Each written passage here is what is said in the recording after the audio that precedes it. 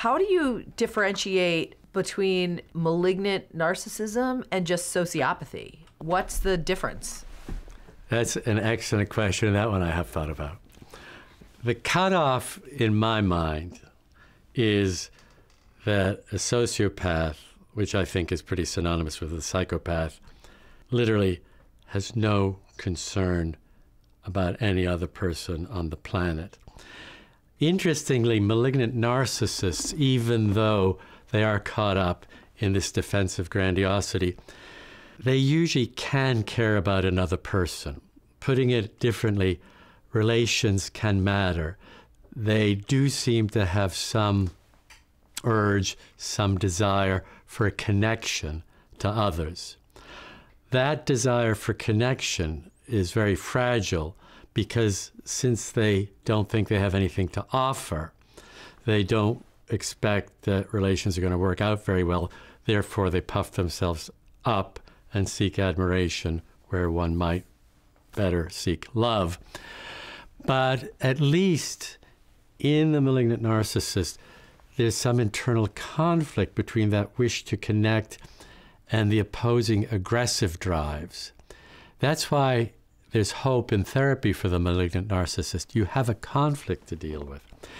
In the sociopath, there's the aggression, there's the exploitativeness, but it doesn't seem to be combined with any desire to have any kind of emotional connection with anybody else. So you don't have a conflict. The person is totally fine exploiting, hurting, damaging others, perhaps getting pleasure out of it. So that's how I'd see the difference. What would ever bring a malignant narcissist to therapy? Why would they ever go? Well, in some cases, it's the family. Most of the people I've treated with this disorder have been young adults, and of course we have concerned families concerned about the suicide attempts, the self-harm. And I don't mean to imply that all self-harm has a sadistic component towards others. I'm talking about in this patient population. But some people themselves realize, let's put it this way, in the professional parlance, they have at least some ego dystonicity about their condition. They're not totally happy with it. They realize it's impeding their effort to have any kind of a more successful life. So there is sometimes that urge within the person if it's not the family sending them. You mentioned a few minutes ago that the narcissist in a relationship may feel they have nothing to offer and therefore puff themselves up. Do they actually feel that they have nothing to offer, or that is the unconscious feeling that they're trying to fight with their narcissism? That's what I'm always trying to figure out when I'm dealing with somebody with this condition. It's never clear to me, at least at the start with a patient, if their defensive system, their grandiose narrative, truly relieves them of the horror of the internal emptiness, or if it works some of the time. It's hard to enter into like total contact with the subjective experience of somebody like that. So we can only speculate.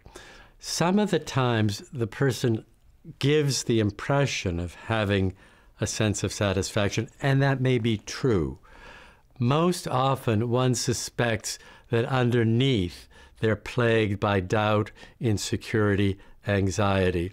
But the interesting thing is the more they escape from the anxiety and the sense of inadequacy, the less they're in touch with reality. Extreme narcissism borders on psychosis. So if the person is able to delude him or herself adequately, maybe their subjective experience is gratifying to them, but they're almost, or perhaps are, in a world of their own. There's also a link with substance abuse because the person can't sustain their delusional, grandiose narrative.